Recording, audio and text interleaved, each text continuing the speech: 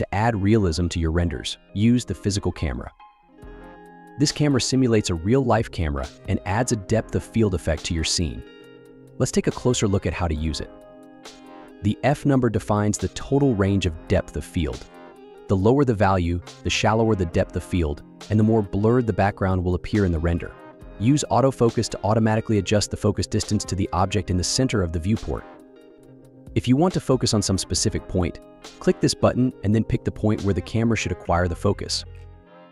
Alternatively, you can set the focus distance directly by typing specific value in this input field.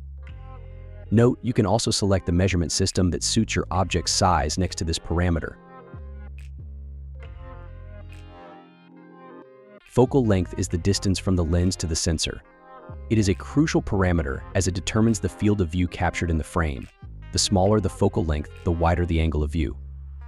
At a value of 30, we get distortion similar to that of a wide-angle camera. The human eye has a focal length of about 17 to 24 mm. There are some advanced parameters for the camera. For example, you can change the number of aperture blades. This affects the shape of the bokeh in the defocused areas. Create photorealistic renders with the physical camera and share your results. Thank you for watching, and don't forget to subscribe to the channel to stay updated on new tutorial videos.